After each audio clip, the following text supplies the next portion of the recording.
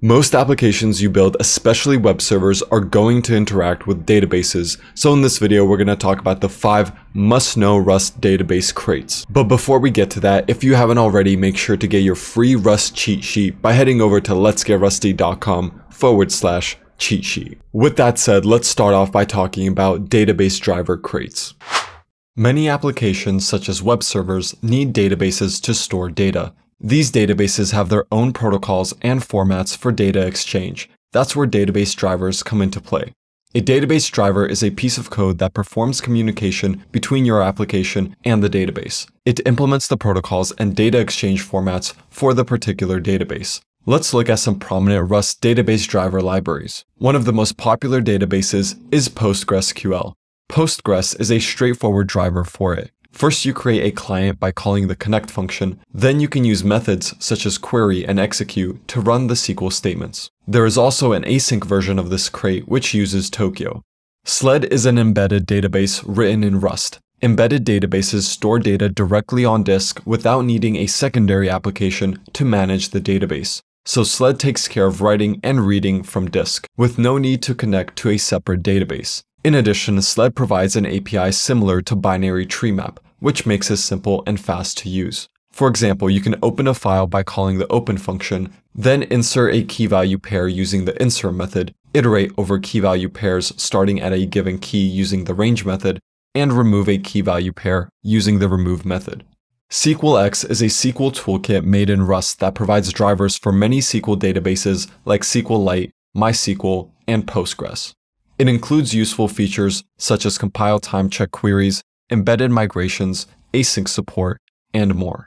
sqlx also has a built-in connection pool. More on that later. Connecting works as expected by calling the connect function, and we can execute queries using the query function, which also allows us to bind variables. Database drivers are very practical, but it's tedious to write database queries by hand. That's where object relational mappings come into play. ORMs not only implement protocols, but they integrate with your Rust code. This means that a database table can have an equivalent struct in your code, for example. That way, every time you make a query on that table, we automatically get typed structs as a result. ORMs also include query builders that abstract interactions with the database as Rust functions. So instead of writing raw SQL statements and passing them to functions like execute, we have actual functions representing methods like insert, select, and update.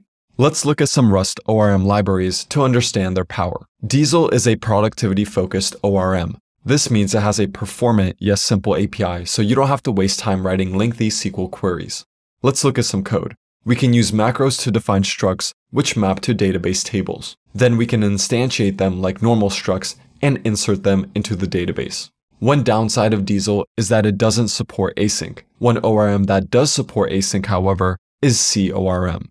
sea-orm is an ORM with similar goals to Diesel, but with a different architecture. sea-orm relies on sqlx, which means it uses database drivers written in Rust, and unlike Diesel, it supports asynchronicity. It's also built on top of cquery, a query builder, which you can use separately if you don't want a full ORM. After creating database migrations, we can generate entities using the sea-orm CLI.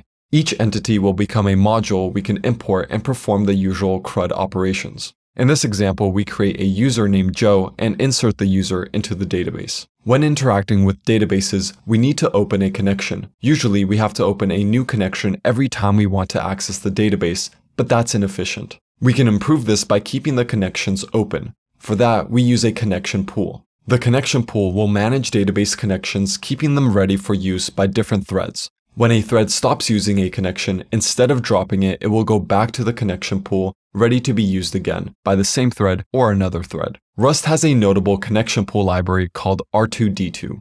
R2D2 is very straightforward to use. Say we want R2D2 to maintain connections with a Postgres database. All we have to do is add the R2D2 adapter for Postgres, create a new Postgres connection manager instance, and use it to create a connection pool. It's not much different than using the Postgres crate, and R2D2 takes care of the connection pool under the hood.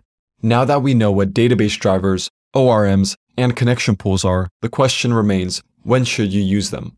Although ORMs provide a much more ergonomic way to interact with your database, they tend to be less flexible than drivers. For extremely complex queries, using SQL directly tends to be better than ORMs as you have the full power of SQL at your disposal. ORMs also tend to be slightly slower as the query needs to be processed in Rust before being sent to the database. This slowness is largely insignificant, and the safety you get by using an ORM tends to make up for it.